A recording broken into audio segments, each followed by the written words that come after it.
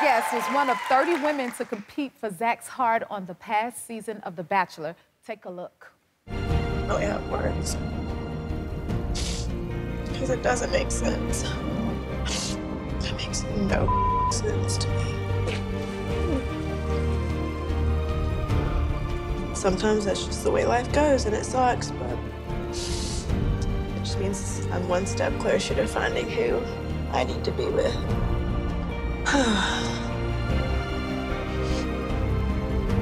My biggest fear is someone saying, like, I can't give you the love you deserve. Like, I don't know what that means. Well, even though that didn't work out, she is giving it all another shot. Give it up for America's new Bachelorette, Lawson! Thank you for being here. Thank you for having me. Oh my goodness. I'm so excited. We're so happy to hear you. Can you feel the energy in the crowd? This is a good crowd. It's good. Okay, so what is it like finding out that you're the new Bachelorette on national television? Oh my goodness, when I was told, I honestly had to double check. I asked, are you sure that that was my name that was called? Because I didn't believe it. I literally could not believe it. I was having all these emotions. I was excited, I was nervous. I mean, it's a once-in-a-lifetime opportunity. So to hear my name called, I knew that it was going to be something incredible. Congratulations. Thank you. We feel it. Oh my God. And what is it like taking on a platform as a Bachelorette, as a Black woman? It's huge. It's huge.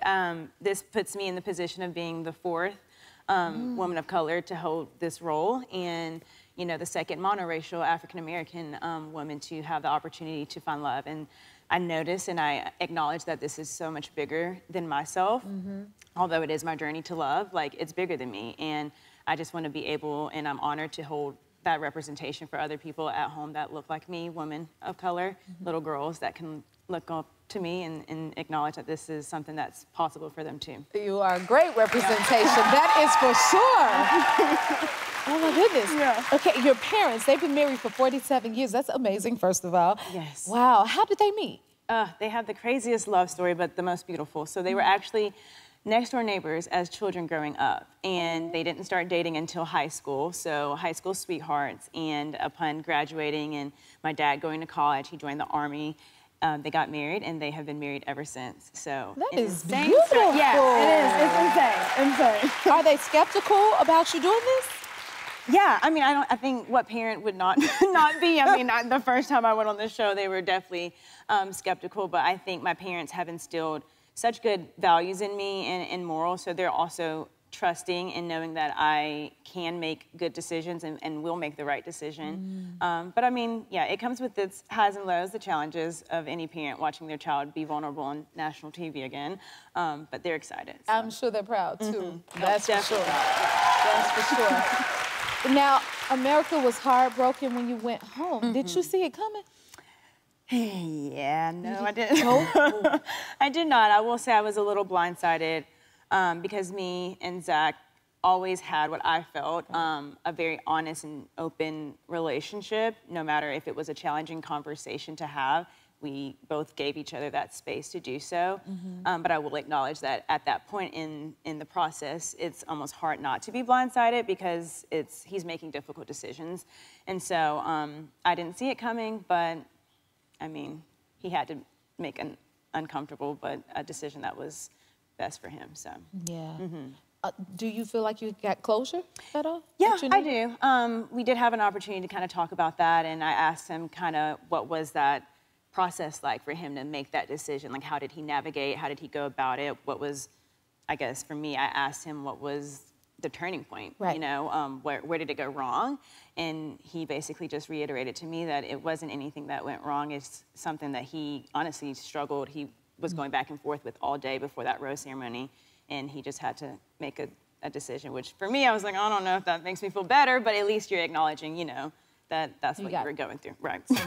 Right. I understand that. Yeah. Okay, so you've had, like, the last year has been massive. Let me see. You graduated, then you were on The Bachelor, and now you're The Bachelorette. Yeah. Like, how are you processing all of this? I still am. I really am.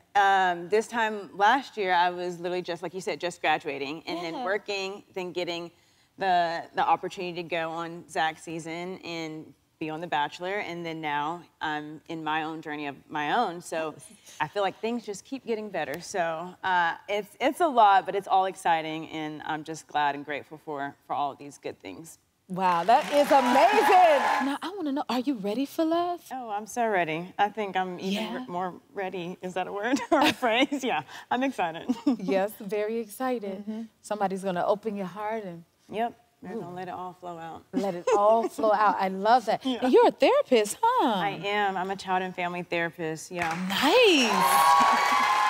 So do you feel like you have an advantage, like you can get more inside of their minds or anything? Yeah, I think a few of the core skills that I have as a therapist is just that I'm a really active listener and I'm really compassionate. So I think for me, I'm very expressive. I wear my heart on my sleeve. I don't mind feeling my emotions. So I think for me, that will be an advantage in the sense that I hope that cultivates a space for the guys to also kind of reciprocate that back to me. So. Oh, okay. Yeah. So, what are you looking for in a man? Ooh, I have a whole checklist, but we're not gonna run that down. Oh! I'm kidding. But, you know, there's a few traits that I definitely know that I need after, you know, kind of going through past relationships. Somebody who's confident. I want someone who's sure of what they want. We're not playing games. Someone who is funny, a sense of humor is really important.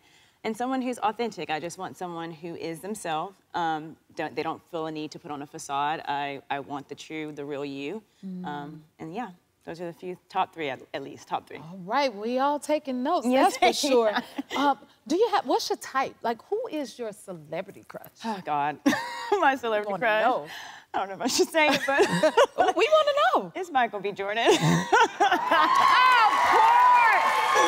Now, I have to ask. I'm sure you observe him sometimes. Do you think he has those traits that you're looking for? I do. I mean, what do you see in him? I don't know him, obviously, but he has a great smile. So yeah, has a little bit of swag. I mean, that's That's always not a plus. the characteristics I list it off, but you won't really know those until you get to know a person. But from what I can see and things that I've read, I think he does embody all of that. So that's a tip. Yeah, so we got a good sense of that right there. Yeah. If you like this video, smash that like button and subscribe to the Jennifer Hudson Show YouTube channel. Check your local listings or visit jenniferhudsonshow.com to see when you can watch full episodes in your area. And don't forget to sign up for the newsletter.